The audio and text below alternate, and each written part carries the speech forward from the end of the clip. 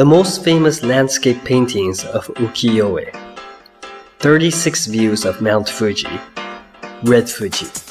Hokusai painted states of Mount Fuji, which changed by various seasons and weather with totally different styles. We call the series of the Ukiyo-e, which features Mount Fuji, 36 views of Mount Fuji. For example, Hokusai used his good technique to paint various scenes of Mount Fuji which turned red in the morning sun, or which was struck by lightning. Hokusai began to paint the series of the Ukiyo-e, 36 views of Mount Fuji, after he was over 70 years old in about 1830. He was born in 1760 and continued painting many dynamic ukiyo-e before he died at the age of 90. 36 views of Mount Fuji. Red Fuji. Katsushika Hokusai. This picture is called by its popular name, Red Fuji.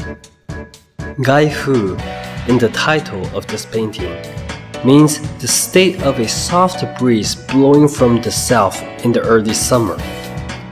It is said that Mount Fuji is dyed red hot in the morning sun several times during the year.